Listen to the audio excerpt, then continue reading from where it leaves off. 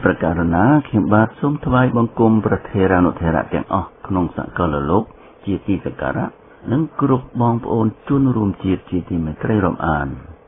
ម្ដងហើយម្ដងទៀតបដិវត្តកាឈូតែងជាយាមពន្យល់ប្រជាជាតិអំពីផលវិបាកនៃការបោះឆ្នោតដែលប្រព្រឹត្តទៅនៅក្នុងអាណានិគមស្រមោលរបស់យួននិងក្នុងរបបផ្ដាច់ការកុម្មុយនីសនិយមរណបកញ្ចែយួនដាច់ថ្លៃព្រោះយួនក្តោបក្តាប់វិស័យធំទាំងផ្នែកសេដ្ឋកិច្ចដូចជាពាណិជ្ជកម្មក្នុងនិងក្រៅស្រុកទេសចរណ៍អសង្ហារិមលក្ខទាំងផ្នែកសង្គមគិច្ចដូចជាការបង្ហូរជនជាតិយួនចូលស្រុកខ្មែរតាមអំពើចិត្តការបង្ហូរចំណីអាហារផ្ទុកនៅជាតិគីមីបានមួយសេរីការចាក់ថ្នាំបញ្ចូលមេរោគអេដស៍ឲ្យប្រជាពលរដ្ឋខ្មែរបានមួយសេរីលក្ខទាំងផ្នែកនយោបាយដោយបញ្ជាឲ្យរបបអាយ៉ងហ៊ុនសែនឧបត្ថម្ភនិងបីបាច់ថែរក្សាអនិកជនយួនឲ្យបានល្អអនុញ្ញាតឲ្យពួកនេះបង្កើតសមាគមយួនតាមគ្រប់ខេត្តខណ្ឌនិងបញ្ចូលជនជាតិយួនដែលចេះនិយាយភាសាខ្មែរនៅក្នុងជួររដ្ឋបាល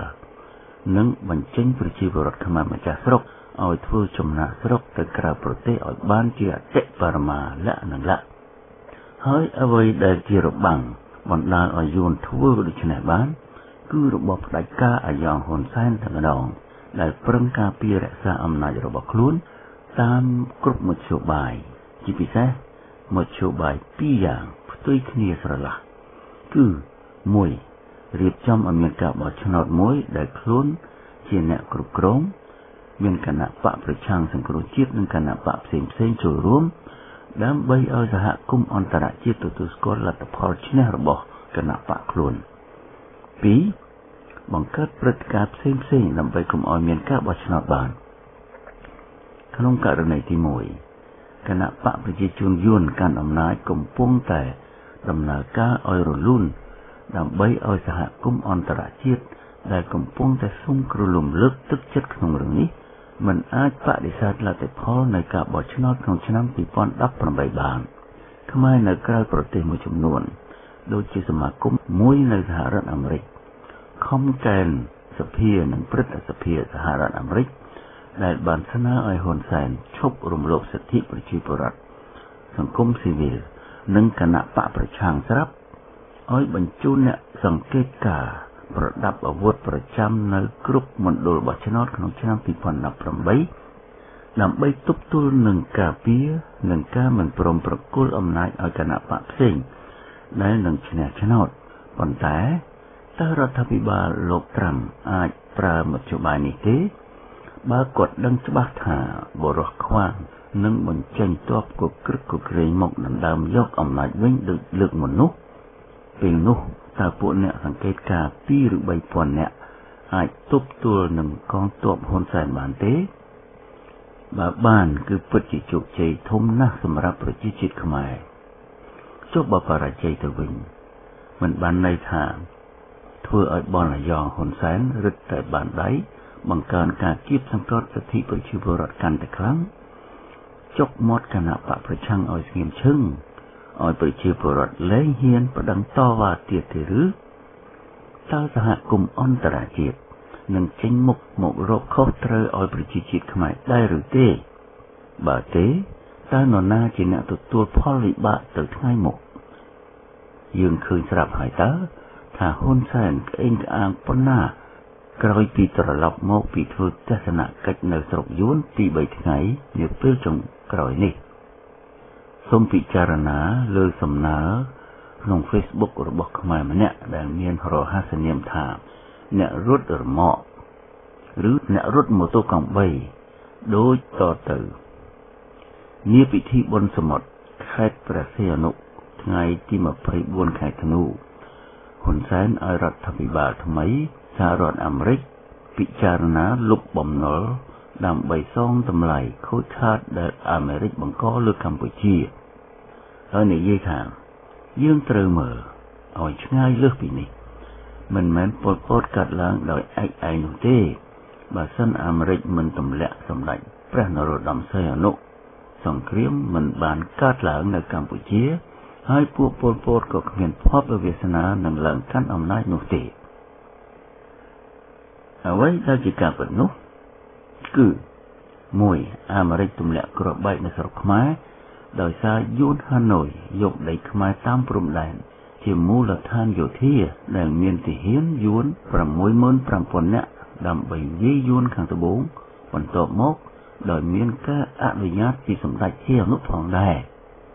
2បើសម្ដេចសៀអនុយាងចូលស្រុកវិញគ្មាននរណាទម្លាក់ព្រះអង្គទេ3បើលន់នល់ព្រមជួយចិនដឹកអាវុធពីកំពង់សោមមកឲ្យយួននៅស្រុកខ្មែរតាមព្រំដែនក៏គ្មានពលពតដែរបើពលពតបន្ទាប់មកប៉ែនសវណ្ណព្រមធ្វើកញ្ជះយួន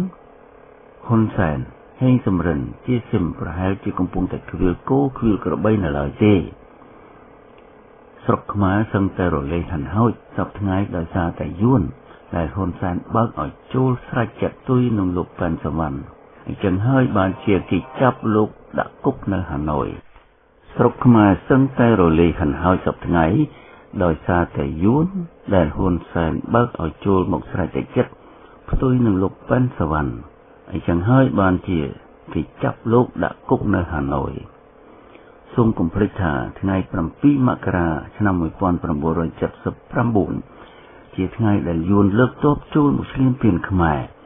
មិនមែនជាថ្ងៃដែលយួននិងអាយ៉ងយួនប្រកាសក្តែងថាជាថ្ងៃរំដោះជាតិនោះទេគឺជាថ្ងៃដែលយួនដេញទ័ពពលពតរត់ទៅដល់ទួលដែនថៃហើយលើកបន្ទប់ពួកមនុស្សខ្វៀលគោខ្វៀលក្របីឲ្យឡើងកាន់អំណាចរហូតមកដល់សប្តាហ៍គឺពុំមានមូលហេតុអ្វីដែលខ្មែរត្រូវដឹងគុណយួននោះទេព្រោះពេលដែលយួនដេញពលពតបានហើយយួនមិនដកថយពីកម្ពុជាទេគឺវាបានដឹកជញ្ជូនទ្រព្យសម្បត្តិរបស់ខ្មែរទាំងយប់ទាំងថ្ងៃយកទៅស្រុកវាអស់ណាមួយវាកាប់បំផ្លាញព្រៃឈើរួមដៃជាមួយចិនជីកយករ៉ែធម្មជាតិខ្ទេចខ្ទីអស់តាំងពីឆ្នាំ1979មកម្លេះ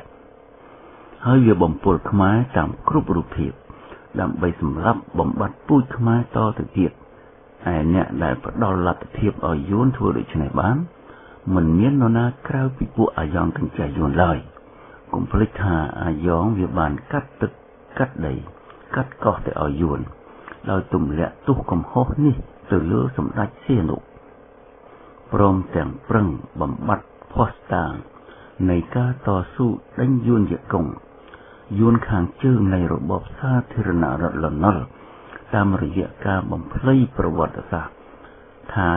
ការទម្លាក់ស្ដេចសៀនុស្របច្បាប់ដោយរដ្ឋសភាជាតិជាការធ្វើរដ្ឋប្រហារទៅវិញដើម្បីបង្វែរស្ថានភាពបាត់បង់ទឹកដីបាត់បង់ព្រៃឈើនិងរ៉ែបាត់បង់យុត្តិធម៌សង្គមបាត់បង់សិទ្ធិសេរីភាពរបស់ប្រជាពលរដ្ឋរដ្ឋអំណាចអាយ៉ងបង្កើតព្រឹត្តិការណ៍សម្រាប់លោកកែមលីបំបត្តិមាត់ព្រឹត្តិការណ៍រឿងអាស្រូវក្នុងខោរបស់កឹមសុខាព្រឹត្តិការណ៍រឿងតាអាគុកនិងចៅសេរីធីសវណ្ណថាយកលុយ$60,000បបួលគ្នាបំបែកគណៈបកសង្គ្រោះចោលព្រឹត្តិការណ៍រឿងប៉ូលីសនៅប៉ោយប៉ែតឈ្មោះឈៀនពិសិដ្ឋមានគ្រោះថ្នាក់ចរាចរណ៍ដោយធ្វើជាដេកដួលសន្លប់នៅមុខរថយន្តឈប់ស្ងៀមរបស់លោកឌិនពុទ្ធីខាងគណៈបកសង្គ្រោះចោលធ្វើឲ្យលោកឌិនពុទ្ធីត្រូវអាជ្ញាធរវាយខ្នោះ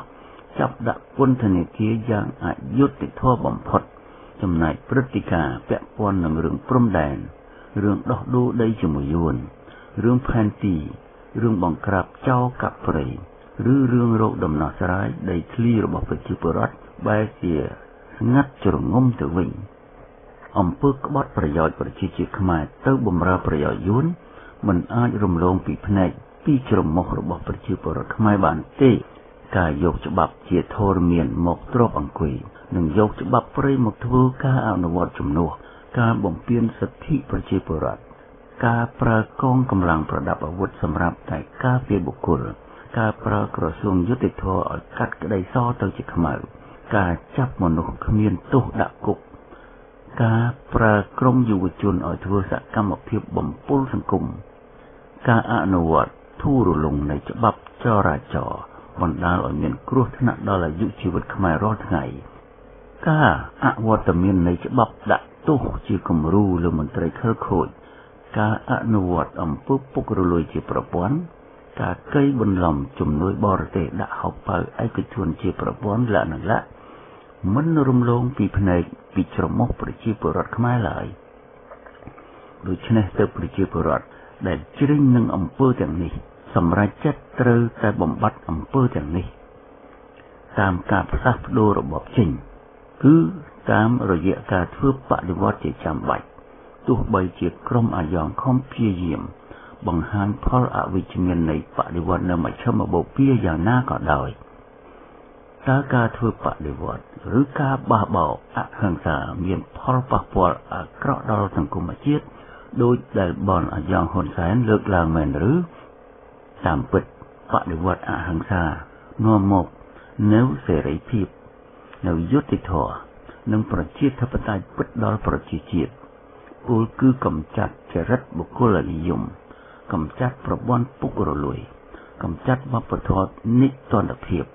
កម្ចាត់វប្បធម៌សក្តិភូមិកម្ចាត់វប្បធម៌បាក់ស្បាតកម្ចាត់វប្បធម៌កេងប្រវ័ញ្ច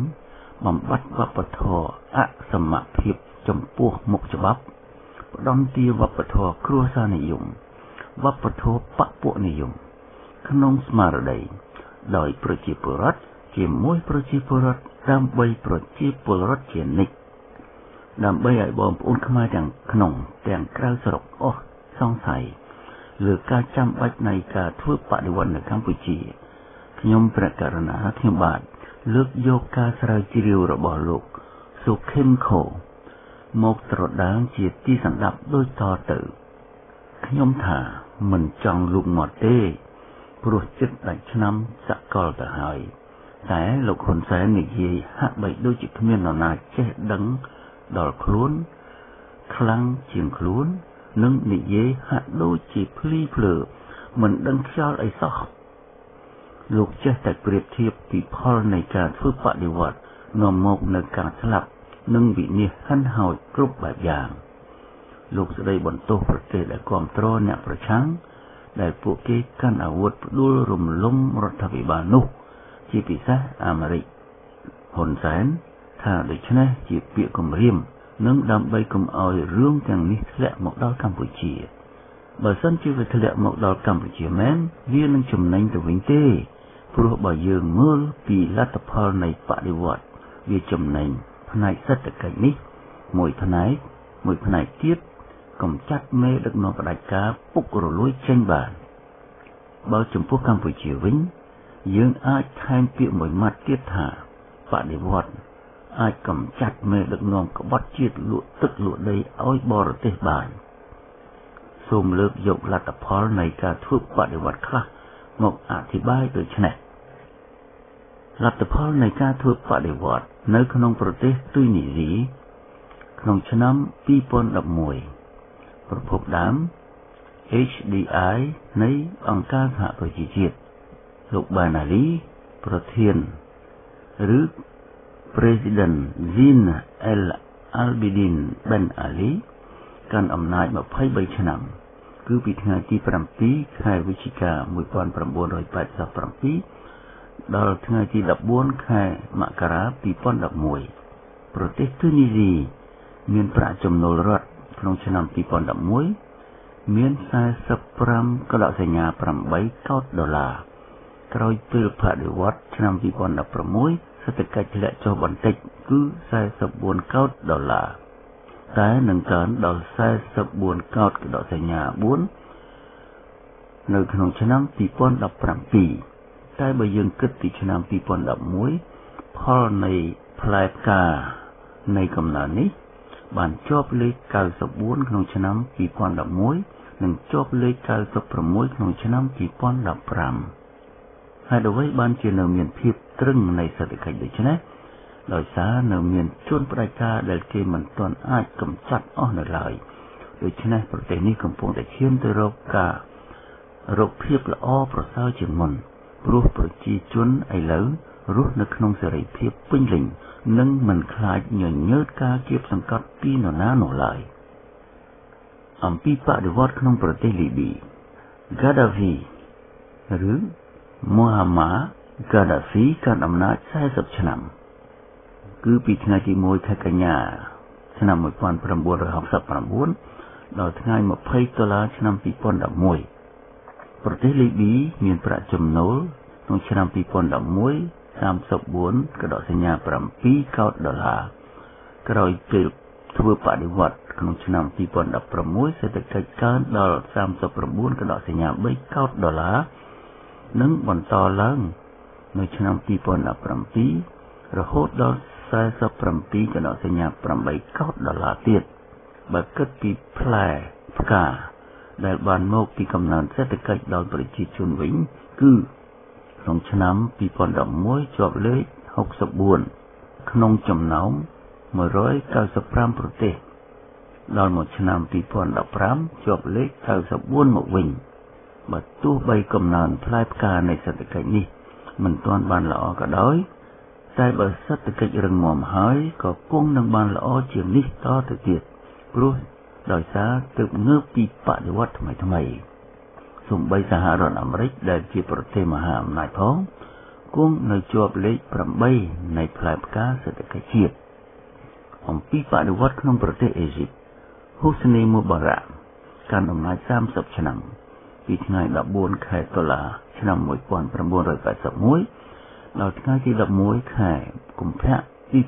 2011ប្រទេសអេស៊ីបវិញនៅឆ្នាំ2011មានកំណើនសេដ្ឋកិច្ច247 កដកសញ្ញា$7 កោដហើយក្រោយពេលធ្វើបដិវត្តគិតមកត្រឹមឆ្នាំ2016មានកំណើនសេដ្ឋកិច្ចដល់ទៅ259 កដកសញ្ញា$90 កោដនិងឡើងទៀតនៅឆ្នាំ2017រហូតដល់338,000 កដកសញ្ញា$67 កោដចំណែកផ្លែផ្កានៃកំណើនសេដ្ឋកិច្ចនេះវិញគឺក្នុងឆ្នាំ2011ប្រទេសនេះជាប់លេខ113ដល់មកឆ្នាំ2015ចុះមកត្រឹម108វិញទាំងនេះជាផលល្អនៃការធ្វើបដិវត្តរីឯបដិវត្តក្នុងប្រទេសអ៊ីរ៉ាក់មានសាដាមហ៊ូសេនជាអ្នកដឹកនាំហើយកាន់អំណាច22ឆ្នាំពីថ្ងៃ16ខែកក្កដា1979ដល់ថ្ងៃ9ខែមេសា2003ចុងក្រោយគឺក្នុងឆ្នាំ2003អ៊ីរ៉ាក់មានកំណើនសេដ្ឋកិច្ច15 កដកសញ្ញា$8 កោដមកដល់ឆ្នាំ2016មានសេដ្ឋកិច្ច148 កដកសញ្ញា$8 កោដហើយផ្លែផ្កានៃសេដ្ឋកិច្ចចំពោះប្រជាជនក្នុងឆ្នាំ2003ជាប់លេខ141លុះដល់ឆ្នាំ2015ជាប់លេខល្អចុះមកត្រឹម121ចំណែកប្រទេសសេរីមិនយូរមិនឆាប់សង្គ្រាមនឹងអូសបាសាអាល់អាសាដឲ្យធ្លាក់ពីតំណែងមិនខានទោះបីជាមានការគាំទ្រពីរុស្ស៊ីនិងពីប្រទេសអ៊ីរ៉ង់ក្តីនាបច្ចុប្បន្ននេះថ្ងៃក្រោយគង់តែបដិវត្តវាយបែកទេបាសាអាល់អាសាដគ្រប់គ្រងអំណាច6 ដល់ 10 ឆ្នាំគឺពីថ្ងៃ17ខែកក្កដា2000រហូតដល់ឆ្នាំ2016នេះចំពោះប្រទេសនេះវិញតួលេខធ្លាក់ចុះនៅឡើយអ្នកដឹកនាំប្រទេសនេះកាន់អំណាចផ្ដាច់ការកំពុងតែបដូរផ្ដាច់ជាមួយក្រុមបដិវត្តចុះចំណែកកម្ពុជាយើងវិញយ៉ាងម៉េចដែរគឺហ៊ុនសែនកាន់អំណាចជាង30ឆ្នាំពីថ្ងៃទី14ខែមករា1985ដល់ខែធ្នូ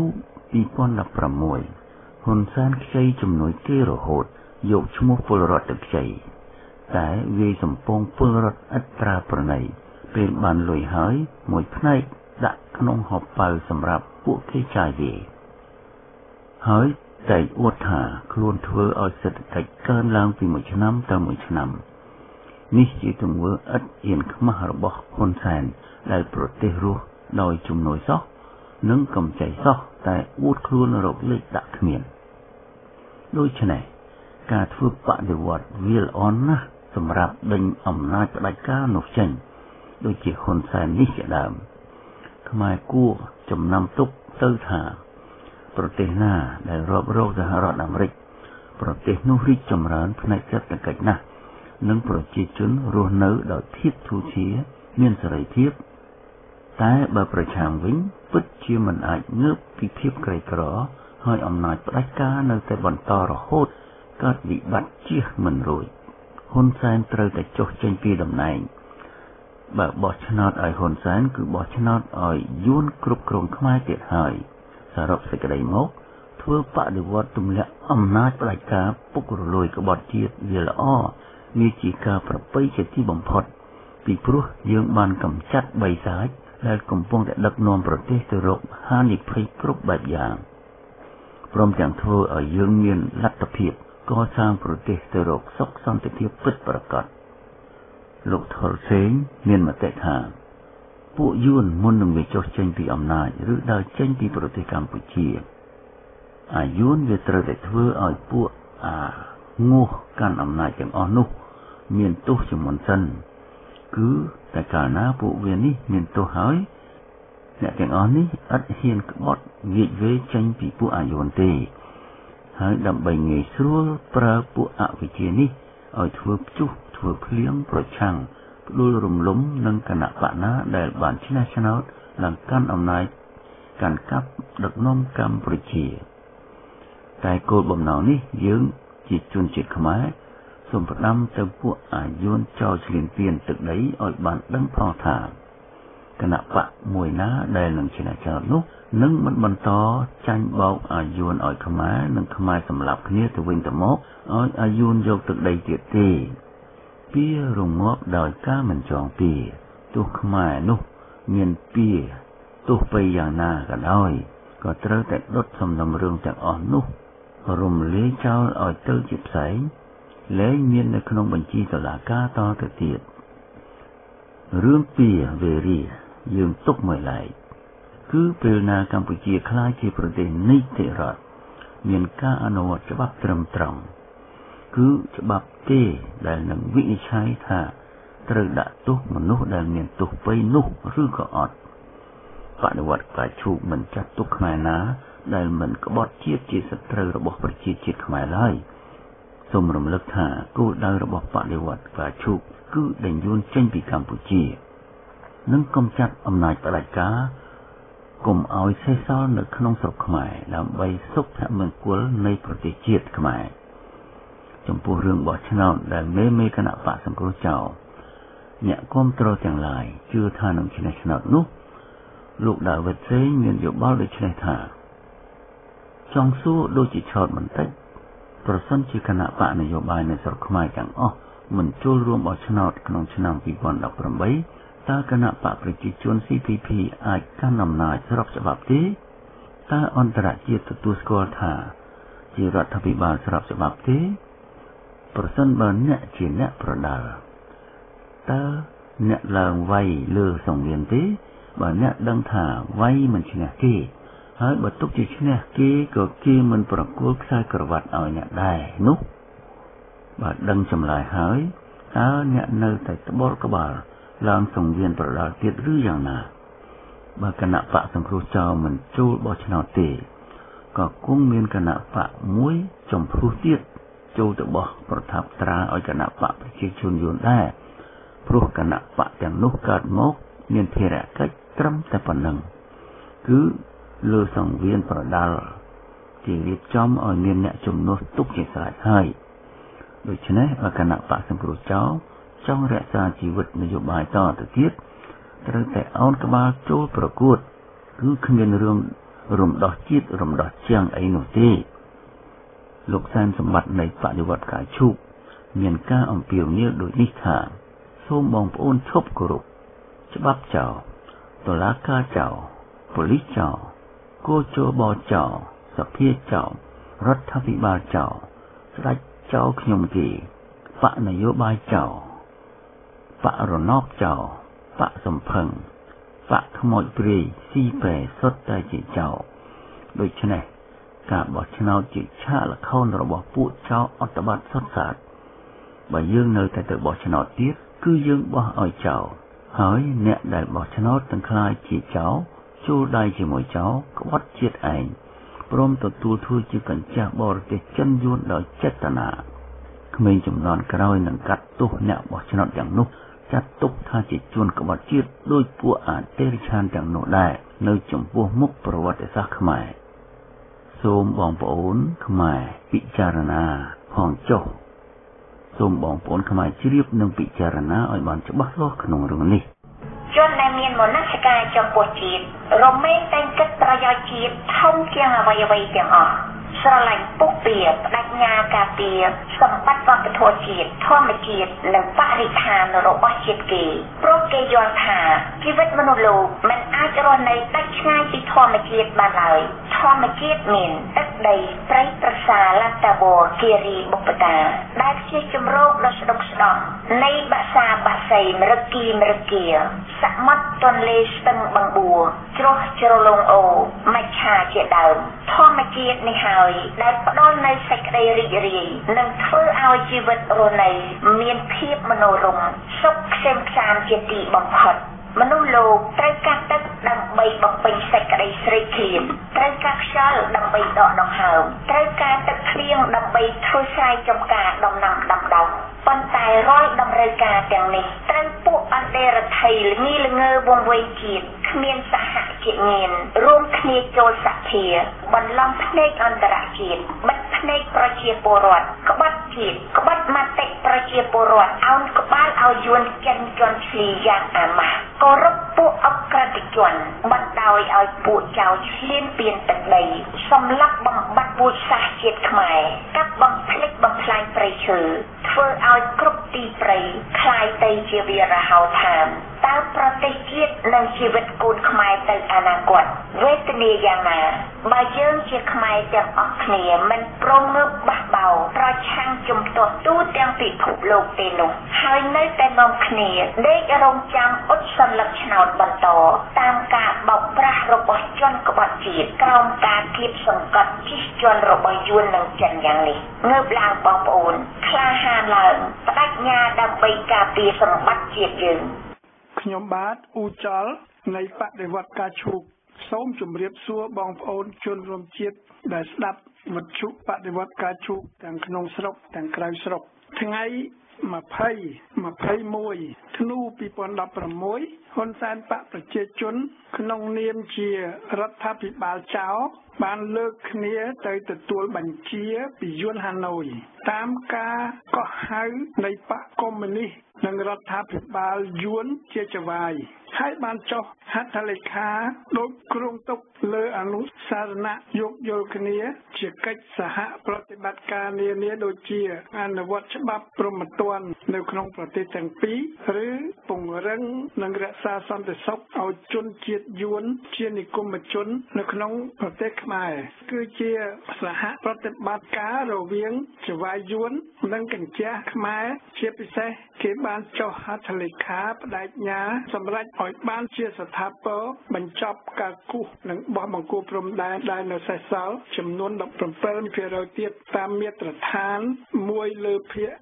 50,000 ស្របតាមសន្ធិសញ្ញាព្រំដែនមិត្តភាពសន្តិភាពសហប្រតិបត្តិការជាចៃរកាលដូច្នេះជិត40ឆ្នាំមកនេះប្រជាជាតិខ្មែរគ្មានពាក្យអ្វីដើម្បីហៅហ៊ុនសែនបកប្រជាជនថាជាពួកក្បត់ជាតិឬពួកក្រពើពង្វេងបឹងនិងជាក្រុមផ្ដាច់ការពុករលួយអក្រិតនោះឡើយប្រជាជាតិខ្មែរនឹងចាត់ទុកទង្វើក្បត់ជាតិផ្ដាច់ការនៃអក្រិតជនពុករលួយជារហូតដល់ថ្ងៃអវសានពេលបុណ្យសមុទ្រថ្ងៃ25ធ្នូ 2016ហ៊ុនសែនវាប្រមានប្រជាជាតិខ្មែរថាវានឹងគ្រប់គ្រងស្រុកខ្មែររហូតដល់វាមានអាយុ99ឆ្នាំតាមពិតគឺយួនហាណូយទេដែលលើកបន្ទប់ហ៊ុនសែនឲ្យត្រួតត្រាកម្ពុជាតាំងពីថ្ងៃ7មករា1979មកពុំមែនជាមោទនភាពរបស់ប្រជាជាតិខ្មែរទេពុំមែនប្រជាជាតិខ្មែរទេដែលអបអរសាទរការគ្រប់គ្រងរបស់ហ៊ុនសែនវាបានចាញ់ឆ្នោតនៅឆ្នាំ1993តែវាឡំប៉ាដើម្បីជាអនុប្រគល់ឋានៈជានាយករដ្ឋមន្ត្រីទី2ឲ្យវាធ្វើរដ្ឋប្រហារក្នុងឆ្នាំ1997ដើម្បីក្តោបក្តាប់អំណាចទាំងអស់ទា ត់ចោលទ្រង់រ៉ានរិទ្ធបន្ទាប់គឺជាការបោះឆ្នោតបន្លំក្នុងឆ្នាំ1998 ឆ្នាំ 2013 បដិវត្តការឈូកបានសម្រេចហៅវាថាជានាយករដ្ឋមន្ត្រីចៅបង្កើតឡើងដោយសភាចៅហើយក៏បានហៅបកសង្គ្រោះជាតិជាបកសង្គ្រោះចៅរីឯ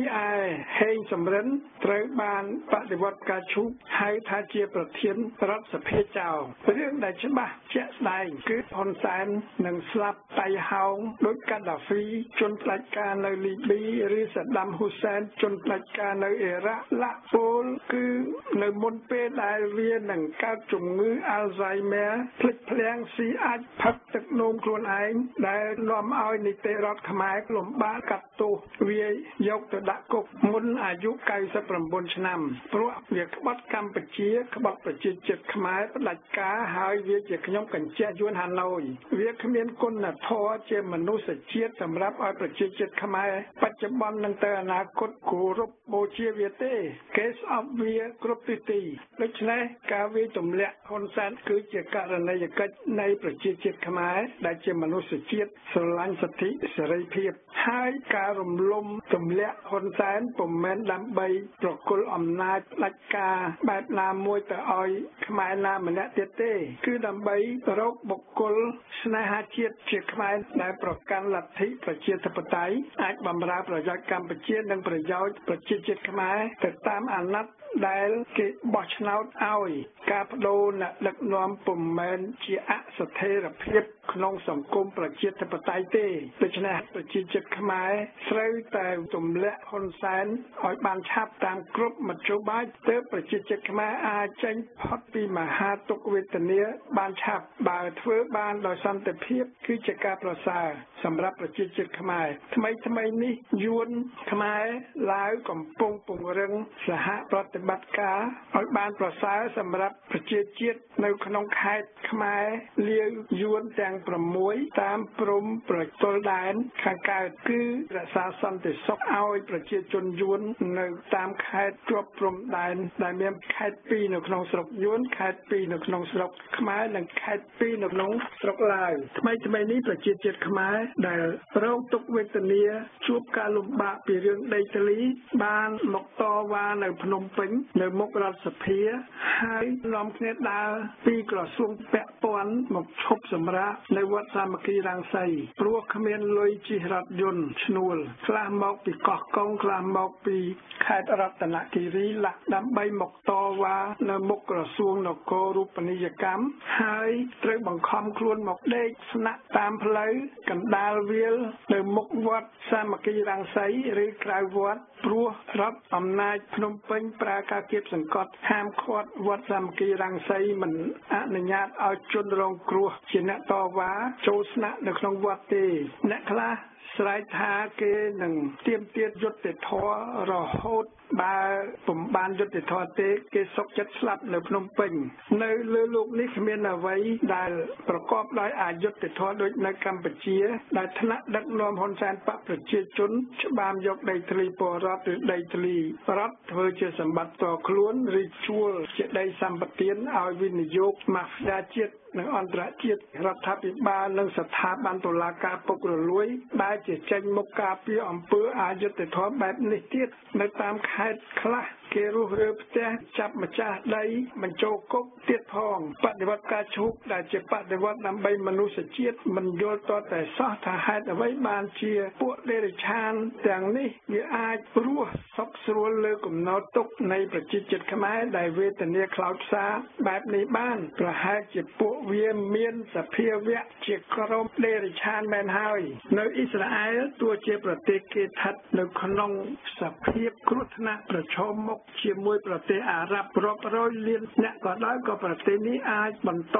ប្រើលទ្ធិប្រជាធិបតេយ្យក្នុងសង្គមយុត្តិធម៌នីតិរដ្ឋបានដែរឧទាហរណ៍លោកម៉ូសេកាត់សាហ្វអតីតប្រធានាធិបតីអ៊ីស្រាអែលត្រូវបានដោះលែងក្រោយពីគាត់បានជាប់ពន្ធនាគារចាប់ពីឆ្នាំ2001 2011មកព្រោះលោកទទួលទោសពីការចាប់រំលោភលើស្ត្រីភេទការដោះលែងនេះគឺជាផ្នែកនៃយុត្តិធម៌មួយព្រោះជាលទ្ធផលដែលលោកកាត់សាសបានអនុវត្តទោសនៅក្នុងពន្ធនាគារមកហើយពុំមែនដូចនៅកម្ពុជាហ៊ុនសែនបកប្រជាជនបញ្ជាឲ្យតុលាការខ្មែរចាប់សកម្មជនអង្គការស៊ីវិលអ្នកនយោបាយឬពលករឬពលរដ្ឋសាមញ្ញឲ្យជាប់គុកហើយបង្គាប់បញ្ជាតុលាការឲ្យកាត់ទោសពួកគេជាប់ពន្ធនាគាររាប់ឆ្នាំបន្ទាប់វាប្រើស្ដេចទីងមោងឲ្យដោះលែងសាច់តែក្បាលចិត្តវាក្នុងកលល្បិចទាញចំណេញបំផិតបំភ័យអ្នកប្រឆាំងវាដូច្នេះ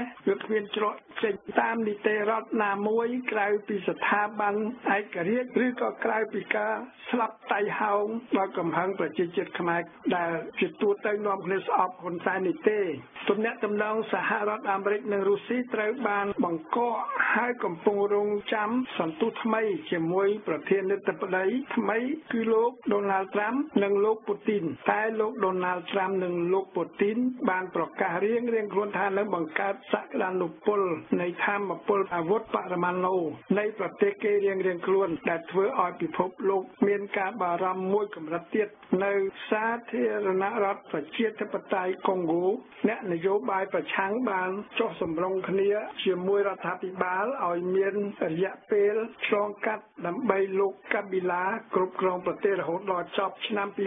2017តែលោកកាប៊ីឡានិងរដ្ឋាភិបាលមិនត្រូវកែរដ្ឋធម្មនុញ្ញអនុញ្ញាតឲ្យប្រធានាធិបតីណាមួយអាចឈរឈ្មោះជាប្រធានាធិបតីគ្រប់គ្រងប្រទេសបាន3ដងទេការបើកកម្មញ្ញុងបោលសម្រុកបុកសម្លាប់ជនជាតិអាល្លឺម៉ង់12នាក់និងរបួស48នាក់បាននាំឲ្យអន្តរជាតិមានការបារម្ភយ៉ាងខ្លាំងពីការវិវត្តនៃទំនាក់ទំនងពិភពលោកជាពិសេសលើវាសនាប្រជាជាតិក្នុងមជ្ឈិមបូព៌ាដែលคล้ายជាជនភៀសខ្លួនសុំសិទ្ធិជ្រកកោនរាប់លាននៅអឺរ៉ុបគ្រាន់តែក្នុងឆ្នាំ2016នេះជនភៀសខ្លួនដែលស្លាប់ពេលឆ្លងសមុទ្រមេឌីទែរ៉ាណេមកអឺរ៉ុបមានប្រហែល 5000 នាក់នៅថ្ងៃ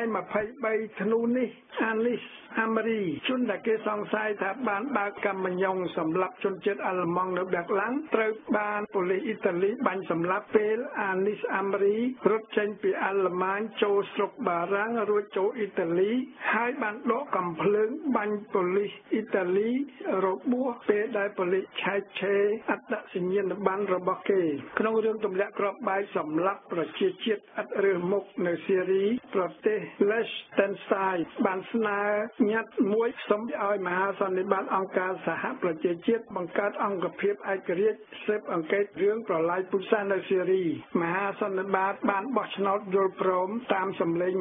105និងប្រឆាំង5សម្លេងហើយអនុប្រវត្តិ52សម្លេងបដិវត្តការឈូកនៅមានមន្ទិលសង្ស័យច្រើនលើប្រសិទ្ធភាពនៃការសម្រេចនានាដ៏ច្រើនមកហើយនៃអង្គការសហប្រជាជាតិព្រោះគឺប្រជាជាតិនានាដែលរងគ្រោះពុំមែនមហាអំណាចនានាដែលខុបខិតក្នុងរឿងស៊េរីនេះទេបដិវត្តការឈូកពាវនាវឲ្យមានការអូសទម្លាក់ហ៊ុនសែនបកប្រជាជននិងដេញអាណានិគមយួនក្នុងអហិង្សាព្រោះដើម្បីកម្ពុជានិងប្រជាជាតិខ្មែររស់បន្តពុំមែនដើម្បីឲ្យកម្ពុជាខូចខាតខ្ទេចខ្ទាំនិងសម្រាប់ប្រជាជាតិខ្មែរបន្ថែមនោះឡើយនេះគឺជាយុទ្ធវិធីរំលំរបបផ្ដាច់ការដើម្បីទទួលបាននៅរបបនិងសិទ្ធិសេរីភាពលទ្ធិប្រជាធិបតេយ្យក្នុងសន្តិភាពបដិវត្តការឈូកមើលឃើញថ្ងៃ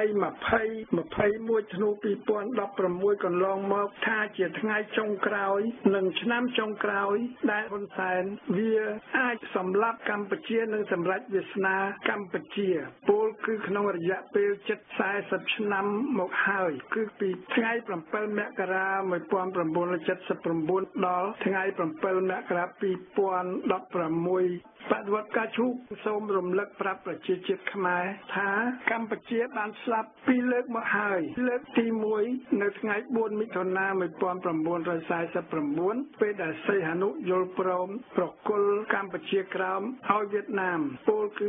67ឆ្នាំមកហើយលើកទី2គឺរបបហ៊ុនសែនបកប្រជាជនអាយ៉ងយួនដែលបានសម្រេចដាក់អាណានិគមថ្មីយួននូបនីយកម្មជាចំហលើកម្ពុជាក្បត់ជាតិបានដោយរ លូនទោះជាមានកិច្ចព្រមព្រៀងអន្តរជាតិនៅទីក្រុងប៉ារី$23 1991សម្រាប់ឲ្យប្រជាជាតិខ្មែរការពារមាតុភូមិបានទទួលឯករាជ្យនិងបូរណភាពទឹកដីហើយអាចនាំឲ្យប្រជាជាតិខ្មែរទទួលបានសិទ្ធិសេរីភាពជាមនុស្សជាតិនិងអនុវត្តលទ្ធិប្រជាធិបតេយ្យជាប្រជាជាតិសេរីក៏ដោយគឺហ៊ុនសែនវាសុខចិត្តបន្តធ្វើជាសត្វដេរឆានជាជនក្បត់ជាតិនិងផ្ដាច់ការបដិញ្ញាបម្រើយន្តោបនីយកម្មរហូតដល់ថ្ងៃដែលវាត្រូវស្លាប់តៃហោងព្រោះវាប្រកាសថាវានឹងគ្រប់គ្រងកម្ពុជារហូតវាបានអាយុ99ឆ្នាំនេះហើយជាទង្វើនិងស្ថានភាពជាក់ស្ដែងនៃក្រុមក្បត់ជាតិខ្មែរនៅកម្ពុជារណបយួនទី1ព្រោះយួនធ្វើអាណានិគមលើកម្ពុជាតាមការបោកប្រាស់រាជានិយមទី2បោកប្រាស់ខ្មែរអ្នកស្នេហាជាតិនៅក្នុងរដ្ឋាភិបាលចម្រុះត្រីភាគីបានសម្រេចតាមការប្រើហ៊ុនសែនបកប្រជាជនជាអាយ៉ងដើម្បីលេបទឹកដីខ្មែរថ្មីនេះរដ្ឋាភិបាលកម្ពុជាបំរុងធ្វើច្បាប់ដាក់ទោសជនណាដែលនៅក្នុង Facebook ហ៊ានមើលងាយស្ដេចសីហមុនីទីងងតាមការកាត់តជារូបថតរូបភាពមើលងាយមើលថោកស្ដេចទីងងនេះចុះពួកវាដោយហ៊ុនសែនដែលបានសម្លុតស្ដេចសីហមុនីឲ្យចុះហត្ថលេខាក្បត់ជាតិគឺសន្ធិសញ្ញា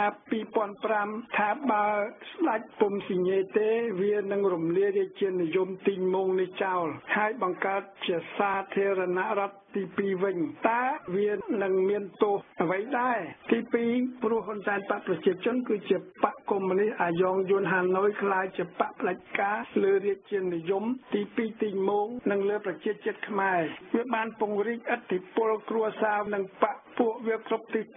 គឺលើស្ថាប័នទ័ពនគរបាលកងរាជអាវុធហត្ថកងអង្គរៈលើស្ថាប័នរាជរដ្ឋាភិបាលលើស្ថាប័នសភាទាំងពីរលើស្ថាប័នតុលាការដោយប្រើកម្លាំងបង្ក្រាបលួចសន្លឹកឆ្នោតសម្រាប់ប្រជាជាតិខ្មែរជាអ្នកប្រឆាំងលើអង្គការក្រៅរដ្ឋាភិបាលនិងសង្គមស៊ីវិលទី3ព្រោះរបបរាជានិយមទី2គឺជារបបទីងងដែលមានវត្តមានត្រឹមតែជាសម្បកក្រៅសម្រាប់បោកប្រាស់មតិជាតិនិងមតិអន្តរជាតិហើយដើម្បីជារនាំងធ្វើឲ្យអំពើផ្ដាច់ការហ៊ុនសែនបកប្រជាជនคล้ายជាស្របច្បាប់បើសីហមុនីក្រុងរាជជាស្ដេចទីងងខ្លាចហ៊ុនសែនដេរឆានតែច្បាប់ដាក់ទណ្ឌកម្មលើអ្នកមើលងាយស្ដេចទីងងក្នុង Facebook ធ្វើឡើងដើម្បីការពារតម្លៃស្ដេចជាមនុស្សជាតិឬតម្លៃស្ដេចជាដេរឆានទី4ព្រោះបកនយោបាយនានាបច្ចុប្បន្នសម្រាប់តែជាឧបករណ៍នយោបាយលបឡាយបង្ក្រប់កិច្ចធ្វើឲ្យរដ្ឋាភិបាលហ៊ុនសែនសម្រេចបញ្ចប់យន្តោបនីយកម្មលើកម្ពុជាតាមលទ្ធិប្រជាធិបតេយ្យជាសម្បកក្រៅការបោះឆ្នោតចាប់ពីឆ្នាំ1998 2003 2008 មកគឺស្ថិតនៅក្រោមការបន្លំនៃកោចបត្រួតត្រាដោយហ៊ុនសែនបកប្រជាជនយួនរហូតដែលបច្ចុប្បន្នបដិវត្តការជូហៅវាថាជានាយករដ្ឋមន្ត្រីចៅ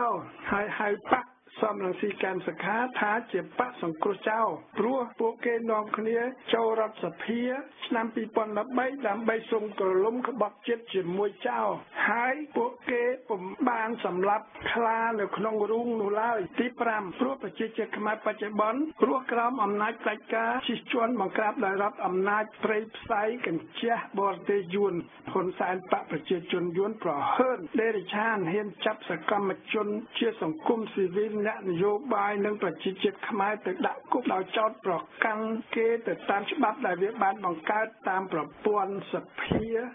50+1ក្រោយពីលើកលែងទោសឲ្យកម្មសខាដែលគ្មានទោសទាល់តែសោះព្រោះកម្មសខានៅមានអភ័យឯកសិទ្ធិជាតំណាងរាស្ត្រហ៊ុនសែនបន្តកកកកាយបំផ្លាញស្មារតីអ្នកស្នេហាជាតិខ្មែរកាន់តែខ្លាំងឡើងដើម្បីវាសម្រេចគោលដៅបោះបង្គោលព្រំដែនខ្មែរយួនឲ្យបានចប់ 100% តាមមាត្រដ្ឋាន1/50,000នេះហើយដែលនាំឲ្យបដិវត្តការជុហៅរបបហ៊ុនសែនជារបបដេរឆានក្បត់ជាតិផ្ដាច់ការអក្រិតគ្មានពីរឧបករណ៍បំផ្លាញបុគ្គលឬបំបែកបំបាក់បុគ្គលគឺកំភ្លើងសម្លាប់បំបិទ ដានដូចជាការសម្លាប់ជាវិជាឈុតវិធីពិសិដ្ឋបដិការកែមលៃសម្លាប់កម្មករជាបាតកោនៅលើវិថីវែងស្រេង5នាក់របួសជិត40នាក់ថ្មីនេះគណៈកម្មការសភាបានក៏ហៅសខេងមកសួរពីការវិវត្តនៃការស៊ើបអង្កេតលើមរណភាពនៃកែមលីតែហេងសំរិនប្រធានសភាចៅបដិសេធមិនផ្ញើសម្បត្តិទៅឲ្យសខេងទេក៏ដូចជានៅក្នុងរឿងដែលអ្នកតំណាងរាស្ត្រសូមបញ្ឈប់ការបោះបង្គោលព្រំដែនខ្មែរយួនផ្ញើទៅឲ្យហ៊ុនសែនដែរគឺពេលនោះហេងសំរិនមិនបានធ្វើករណីកិច្ចរបស់ខ្លួនទេដូច្នេះក្នុងរបបអាចក្នុងឈ្នាងបច្ចុប្បន្នគឺសម្បូរតែបុគ្គលមានលក្ខណៈជាអាខ្វាក់ជាអាមោកជាអាត្រពងដែលពុំមែនជាមនុស្សជាតិជាប្រជាជាតិខ្មែរជួយអភិវឌ្ឍសិទ្ធិសេរីភាពនិងលទ្ធិប្រជាធិបតេយ្យនៃប្រទេសកម្ពុជាទេបើក្រឡេកមើលប្រតិកម្មអន្តរជាតិទី1អង្គការសហប្រជាជាតិដែលកំពុងមមាញឹកក្នុងបញ្ហាស្លាប់រស់ធំជាច្រើននៅក្នុងពិភពលោកហាក់ពុំអាចបំពេញនាទីរបស់ខ្លួនឲ្យមានប្រសិទ្ធភាពទេតែស្ថាប័ននេះពុំបានបិទភ្នែកលើទង្វើក្បត់ជាតិពុករលួយអនីតិរដ្ឋប្រៃផ្សៃនៃរបបហ៊ុនសែននេះទេហ៊ុនសែនពុំហ៊ានបញ្ឈប់វត្តមាននៃឧត្តមក្រុមប្រឹក្សាសិទ្ធិមនុស្សជាតំណាងអង្គការសហប្រជាជាតិសម្រាប់ឃ្លាំមើលសិទ្ធិមនុស្សនៅកម្ពុជាទេទី2យោងតាមផលប្រយោជន៍សេដ្ឋកិច្ចនិងនយោបាយប្រទេសចិនដែលបានសុំក្រឡុំអក្រិតជាមួយខ្មែរក្រហមប៉ុលពតនិងសៀនុក៏កំពុងកាន់ជើងហ៊ុនសែនបកប្រជាជនដោយពំខ្វល់ពីសិទ្ធិសេរីភាពនៃប្រជាជាតិខ្មែរទេតាមការឲ្យកម្ចីមកកម្ពុជាចិត្តពាក់កណ្ដាលនៃបំណុលបរទេសសរុបដោយគ្មានដាក់លក្ខខណ្ឌកែលម្អសិទ្ធិមនុស្សឬអភិបាលកិច្ចល្អអ្វីឡើយហ៊ុនសែនបកប្រជាជនក៏ឆ្លៀតខ្ចីយកមកចាយវាយជាមួយបកពួកវាដោយគ្មានស្ថាប័នណាអាចត្រួតពិនិត្យបានឡើយមកដល់ឆ្នាំ2016នេះកម្ពុជាជំពាក់បរទេសប្រហែល6កោតកន្លះដុល្លារនេះគេពុំទាន់គិតពីបំណុលឯកជនជិត5កោតដុល្លារបន្ថែមទៀតទេហ៊ុនសែនវាស្រែកឥតខ្មាស់សូមឲ្យសហរដ្ឋអាមេរិកលុបចោលបំណុលសម័យសាធារណរដ្ឋជាង400លានដុល្លារតែវាបន្តខ្ចីបុលបរទេសមួយឆ្នាំជិត1000លានដុល្លារបន្ថែមពីប្រទេសនានាដូចជាចិនជាដើមដែលវាអាចយកមកចាយវាយគ្មានតម្លាភាពហើយវាបន្តសាធារណរដ្ឋលន់នល់ថាបានបង្កឲ្យមានរបបប្រល័យពូជសាសន៍តាមពិតគឺក្រុមហ៊ុនសែនសៀនុប៉ុលពតផាំវណ្ដុងទេដែលជាឃាតករពិតនៅក្នុងរបបខ្មែរក្រហមប៉ុលពតទី3ព្រោះប្រទេសយួនបន្តអនុវត្តមហិច្ឆតាអាណានិគមរបស់ខ្លួនដោយបង្ខំកាត់យកទឹកដីព្រំប្រទល់និងកោះនានាកាត់យកដែនទឹកដែនសមុទ្រខ្មែរធ្វើជាទ្រព្យសម្បត្តិរបស់ប្រទេសវៀតណាមដោយស្របច្បាប់តាមអនុសារណៈយោគយល់គ្នាមិនចប់មិនហើយរហូតមកដល់ថ្ងៃ21ធ្នូ2016នេះទៀតជាមួយហ៊ុនសែនបកប្រជាជនក្បត់ជាតិព្រោះរាល់លើកជាពិសេសនៅដើមអាណត្តិសភានីមួយឬពាក់កណ្ដាលអាណត្តិឬចុងបញ្ចប់អាណត្តិថ្នាក់ដឹកនាំយួនបានកោះហៅអាយ៉ងខ្មែរជានាយករដ្ឋមន្ត្រីចៅរដ្ឋមន្ត្រីការបរទេសចៅរដ្ឋមន្ត្រីការពារប្រទេសចៅប្រធានរដ្ឋសភាចៅប្រធានគណៈកម្មការចម្រុះព្រំដែនក្បត់ជាតិមេប៉ូលីសមេនគរបាលដើម្បីពង្រីកពង្រឹងបង្កើតអនុសារណៈថ្មីដើម្បីពង្រឹងអនុវត្តស្របច្បាប់ស៊ីជម្រៅតាមការបង្ក្រាបនានាមកលើប្រជាជាតិខ្មែរដែលប្រឆាំងអាណានិគមយួនជាដាច់ខាតមានតែកម្លាំងប្រជាជាតិខ្មែរទេដែលអាចវាយបំបាក់របបផ្ដាច់ការដេរឆាននេះបានទី4អឺរ៉ុបសហរដ្ឋអាមេរិកគេតាមដានសភាពដេរឆានអនីតិរដ្ឋនេះជារៀងរហូតតែគេពុំទាន់មានប្រតិកម្មដើម្បីប្រសិទ្ធភាពជាក់ស្ដែងនៅចំពោះមុខយួនចិនដែលឈ្លានពានរំលោភលើទឹកដីបំផ្លាញធនធានធម្មជាតិនៃប្រទេសកម្ពុជាទេទី5ប្រជាជាតិខ្មែរកំពុងរងគ្រោះទទួលការបង្ក្រាបគៀបសង្កត់ចាប់ដាក់គុកបន្តអត់ឈប់ឈរព្រោះហ៊ុនសែនវាធ្វើច្បាប់ចាប់ចងកម្រិតសិទ្ធិសេរីភាពពោល រដ្ឋសិទ្ធិសហជីពអង្គការសង្គមស៊ីវិលអ្នកសារព័ត៌មានវាធ្វើច្បាប់បើកផ្លូវឲ្យរដ្ឋាភិបាលមានសិទ្ធិលើប្រព័ន្ធតុលាការលើសភាអាចចាប់ចងត្រួតត្រាបញ្ជាតុលាការកងទ័ពធ្វើការស៊ើបអង្កេតជាបទព្រហ្មទណ្ឌលក្ខក្រោយមកហ៊ុនសែនបែរជាលើកលែងទោសតែគឺជាកលល្បិចលើកលែងទោសដើម្បីយកចំណេញនយោបាយទៅអនាគតជាពិសេសដើម្បីអាចបន្តបំផ្លិចបំផ្លាញបកសង្គ្រោះចោលឲ្យផុតពូជដូចវាបានបំផ្លាញបកហ៊ុនស៊ិនពេជ្របកលោកតាសិនសានលាក់រួចមកហើយទី6ស្ដេចទីមោងគ្មានហ៊ានហើបមាត់ដើម្បីការពារកម្ពុជានិងប្រជាជាតិខ្មែរទេទោះជាអ្វីៗដែលជាសិទ្ធិរបស់ស្ដេចសោះក៏ស្ដេចនេះពុំហ៊ានសម្រេចប្រតិជាស្ដេចដែរការលើកលែងទោសគឺជាសិទ្ធិរបស់ស្ដេចតាមយន្តការស្នើដោយនាយករដ្ឋមន្ត្រីតែហ៊ុនសែនតាំងខ្លួនជាស្ដេចផងជានាយករដ្ឋមន្ត្រីផងជាយមរាជតុលាការផងគឺជានាយករដ្ឋមន្ត្រីចៅនៅក្នុងរបបអាចក្នុងឈ្នាងទី7សភាទាំងពីរជាសភាទីមោងអនុវត្តប្រព័ន្ធគ្រប់គ្រងតាមការបោះឆ្នោត50+1ដើម្បីធ្វើច្បាប់បំរើអំណាចផ្ដាច់ការនិងបំរើអាណានិគមយួនពុំមែនធ្វើច្បាប់ដើម្បីគោរពសិទ្ធិមនុស្សជាតិឬស្មារតីនៃរដ្ឋធម្មនុញ្ញទេជាពិសេសចាប់ពីសំរងស៊ីភ្លើបានជួយកែប្រព័ន្ធគ្រប់គ្រងសភាពី2/3ឲ្យទៅជាប្រព័ន្ធ50+1មកធ្វើឲ្យហ៊ុនសែនវាគ្រប់គ្រងស្រុកខ្មែរដាក់ជារណបយន្តបានដូចគេជិះសេះលែងដៃនិយាយពីតំណាងរាស្ត្រគេបានស្នើឲ្យនាយករដ្ឋមន្ត្រីបញ្ឈប់ការបោះបង្គោលព្រំដែនសិនឬធ្វើសម្បត្តិស្នើសុំក៏ហៅសខេងមកសួរពីការយឺតយ៉ាវនៃការស៊ើបអង្កេតលើឃាតកម្មលោកកែមលីហេងសំរិនប្រធានសភាចៅមិនហ៊ានបញ្ជូនសម្បត្តិតំណាងរាស្ត្រទៅឲ្យហ៊ុនសែនឬសខេងទេទោះជា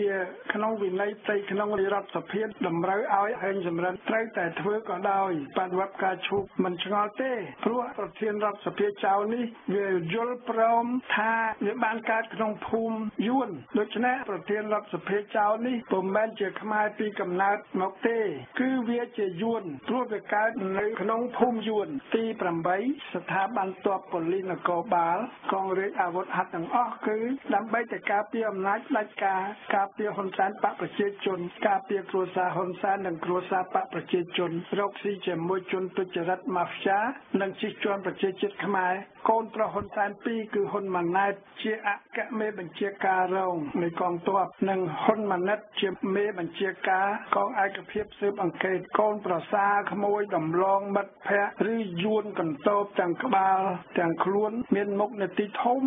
នៅក្នុងនគរបាលប៉ូលីសកងអង្គរៈឬនៅក្នុងកងរាជអាវុធហត្ថដូច្នេះប្រជាជាតិខ្មែរមានមធ្យោបាយតែមួយគត់គឺឈប់ប្រគល់អំណាចប្រជាជាតិឲ្យពួកអាក្បត់ជាតិដាច់ការដេរឆានតាមរយៈការបោះឆ្នោតបន្លំនានាថ្មីនេះហ៊ីតឡែរសៅសុខាឃាតករដែលបានបង្ក្រាបបាតកម្មនៅលើវិថីវែងស្រេងនៅមុខសួនកាណាឌាបានចូលរួមក្នុងការឃោសនាឲ្យហ៊ុនសែនបកប្រជាជនយួនក្នុងឯកសណ្ឋានស៊ីវិលដោយបញ្ជា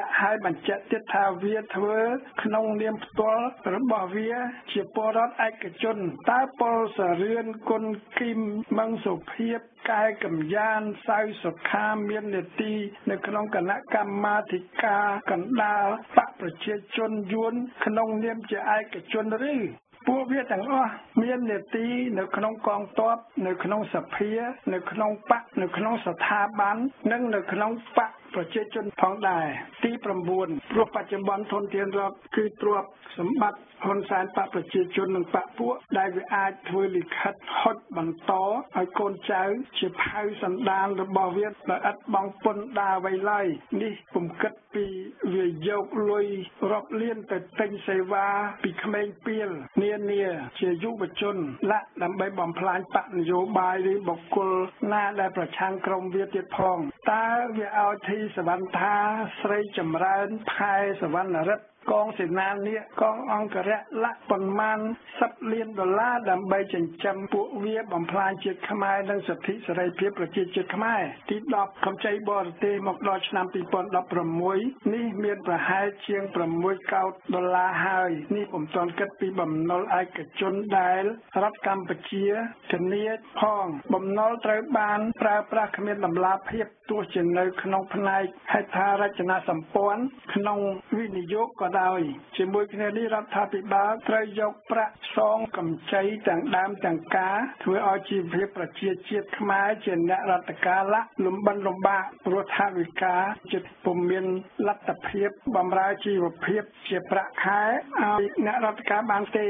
អនាគតនៃកម្ពុជាទី1បើប្រជាជាតិខ្មែរពុំរើបំរាស់ឬរើបំរាស់ពុំរួចពីក្រញាំយួននិងអំណាចផ្ដាច់ការហ៊ុនសែនបានទេនោះកម្ពុជានឹងក្លាយជាអាណានិគមយួនដោយកម្ពុជាក្រោមហើយប្រជាជាតិខ្មែរនឹងក្លាយជាខ្ញុំកញ្ចេះយួនហ៊ុនសែនប្រមានថាវានឹងគ្រប់គ្រងកម្ពុជារហូតវាមានអាយុ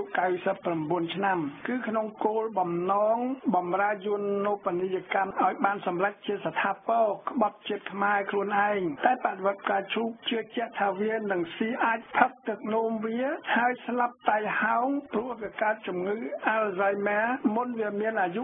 99ឆ្នាំបើប្រជាជាតិខ្មែរមិនងើបបះបោទេហើយបើអន្តរជាតិបន្តបិទភ្នែកហើយបើហ៊ុនសែនបកប្រជាជននៅតែអាចប្រើអំណាចផ្ដាច់ការមិនគោរពច្បាប់អន្តរជាតិច្បាប់ជាតិហើយបើយួននៅតែកក្លឿនឈ្លានពានបូរណភាពទឹកដីលេបកម្ពុជាបន្តនោះកម្ពុជានិងប្រជាជាតិខ្មែរនឹងស្លាប់ជាដាច់ខាតទី2ក្នុងបរិបទអាចក្នុងឈ្នាងបច្ចុប្បន្នបែបនេះអំពើផ្ដាច់ការអាចនឹងបន្តនៅក្នុងកម្ពុជាតាមរយៈការបោះឆ្នោតបន្លំជានិច្ចនិរន្តរ៍តាមការសុំក្រឡុំប្រថាប់ត្រារបស់ស្ដេចទីមូងតាមការសុំក្រឡុំស៊ីពែនៃបកនានាក្នុងរបបអាយ៉ងទី3ជីវភាពនយោបាយនៃគណៈបកនានាបច្ចុប្បន្នគឺគ្រាន់តែជាសកម្មភាពលំអទ្រទ្រង់របបផ្ដាច់ការនិងរបបអាណានិគមយួនតែប៉ុណ្ណោះពុំអាចដណ្ដើមឯករាជ្យកម្ពុជាពីយួនហាណូយឬទាមទារសិទ្ធិសេរីភាពប្រជាជាតិខ្មែរបានទេបកនយោបាយភាគច្រើនគឺជាបករណបដូចជាបកខំវាសនាដែលមានមុខជំនាញជាគេជាឯងគ្រប់ទិសទីទោះជាខ្មែរភ្លើជាសមាជិកគាំទ្រ LDP ក៏ខំវាសនាហ៊ានជាគេដែរ LDP ពុំមែនជាគណៈបកជួងទេគឺជាគណៈបកជេ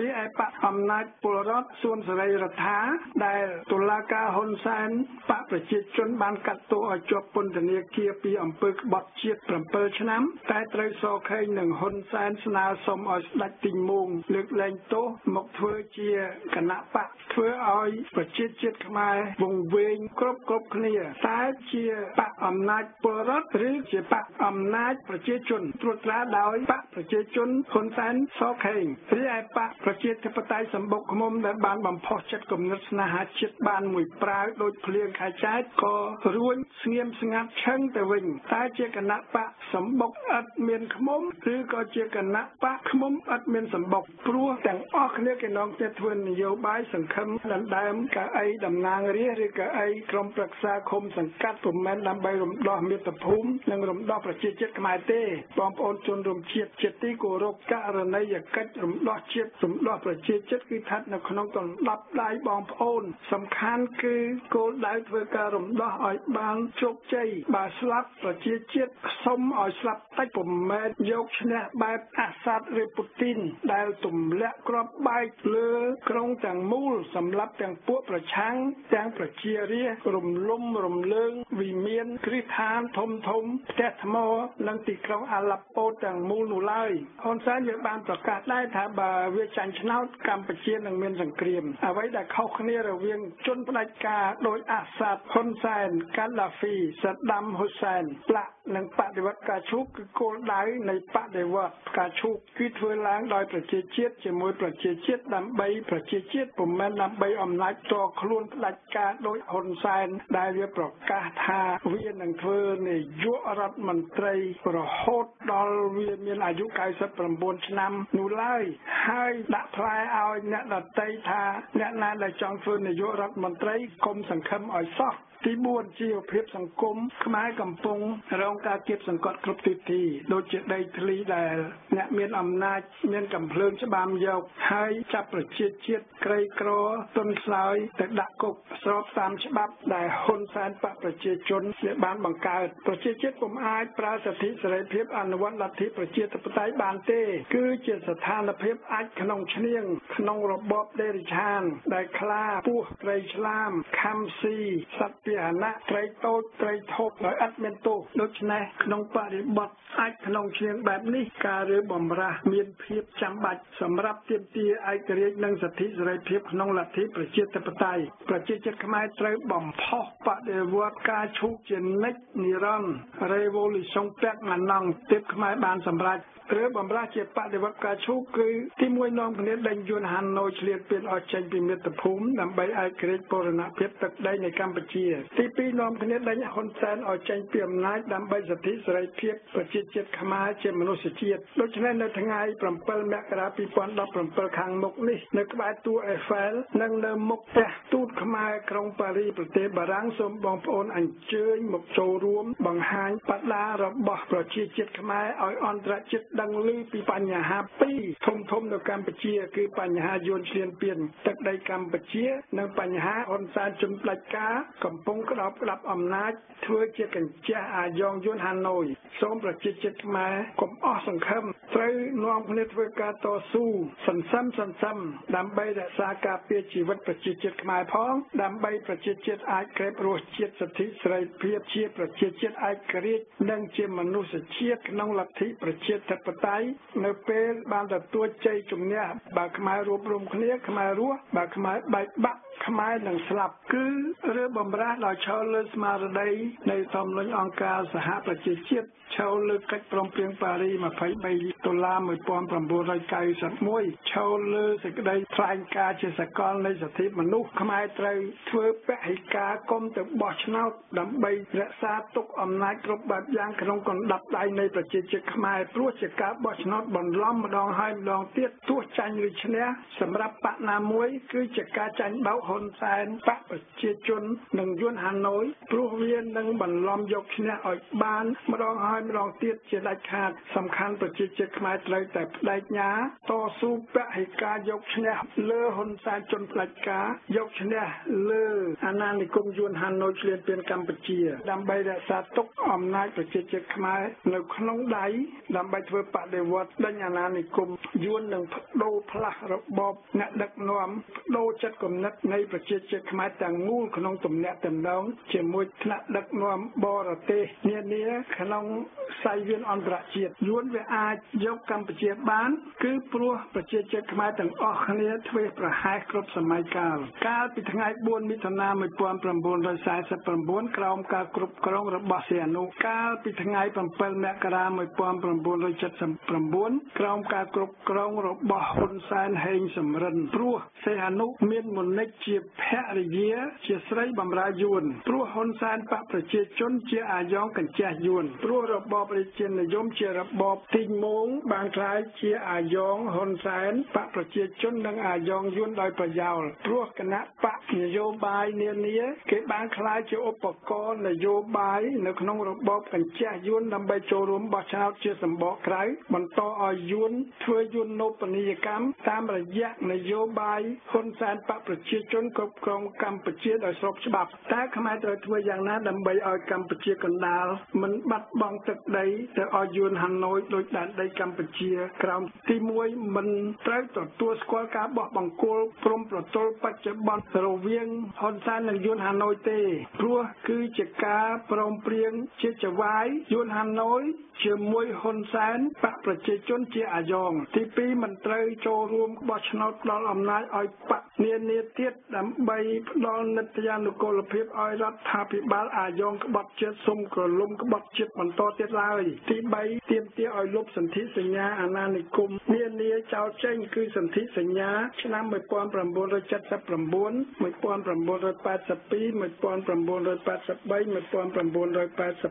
និងសន្ធិសញ្ញាបំពេញបន្ថែម2005ទើបជាការគោរពតាមកិច្ចព្រមព្រៀងអន្តរជាតិថ្ងៃ23ដុល្លារ1991សម្រាប់កម្ពុជានិងប្រជាជាតិខ្មែរទី4កម្ពុជាបានទទួលឯករាជ្យហើយទើបប្រជាជាតិខ្មែរនាំគ្នាបង្កើតរដ្ឋាភិបាលបង្រួបជាតិមួយក្រោមការគ្រប់គ្រងដោយអង្គការសហប្រជាជាតិជាបណ្ដោះអាសន្នទី5ពេលនោះហើយដែលរដ្ឋាភិបាលបង្រួបជាតិអាចតាក់តែងជ្រើសរើសយករដ្ឋធម្មនុញ្ញថ្មីជារាជានិយមឬសាធារណរដ្ឋរួចដាក់ឲ្យប្រជាជាតិខ្មែរជ្រើសរើសតាមការធ្វើប្រជាមតិទី6គឺរដ្ឋាភិបាលបង្រួបជាតិនេះឯងដែលត្រូវតាក់តែងច្បាប់បោះឆ្នោតជាមួយអង្គការសហប្រជាជាតិបង្កើតកោជបថ្មីឯករាជ្យដើម្បីបម្រើសិទ្ធិសេរីភាពនិងលទ្ធិប្រជាធិបតេយ្យនៃប្រជាជាតិខ្មែរទីបញ្ចប់ទី7គឺសភាថ្មីដែលមានភារៈរើសស្ថាប័នឯករាជ្យនានាដែលមានចែងនៅក្នុងរដ្ឋធម្មនុញ្ញថ្មីនេះហើយជាដំណោះស្រាយត្រួសនៃបដិវត្តផ្កាឈូកខ្មែរអើយក្រោកឡើងនាំគ្នាងើបធ្វើបាតកម្មដេញយួននិងដេញហ៊ុនសែននៅទីក្រុងប៉ារីសថ្ងៃ7មករាឆ្នាំ2017នាំគ្នាដើរហែពីទីលានប្រជាធិបតេយ្យចូលកាដេរ៉ូរហូតដល់មុខគេហដ្ឋានទូតខ្មែរអាយ៉ងយួនខ្មែរគ្រប់រូបអាចធ្វើជាបដាដេញយួនដេញហ៊ុនសែនដោយសេរីនេះគឺជាសេរីភាពក្នុងសាមគ្គីភាពបើខ្មែរពុំក្រោកទេកម្ពុជាកណ្ដាលនឹងคล้ายដូចជាកម្ពុជាក្រោមជាពុំខានឡើយខ្មែរបាត់បង់កម្ពុជាក្រោមនៅថ្ងៃ4មិថុនា1949ហើយកម្ពុជាកណ្ដាលកំពុងត្រូវយួនហាណូយចូលមកឃ្លានពានគ្រប់គ្រងបង្កើតព្រំដែនជាថ្មីក្នុងនាមមិត្តភាពសន្តិភាពជាចៃរកាលចាប់ពីថ្ងៃ7មករា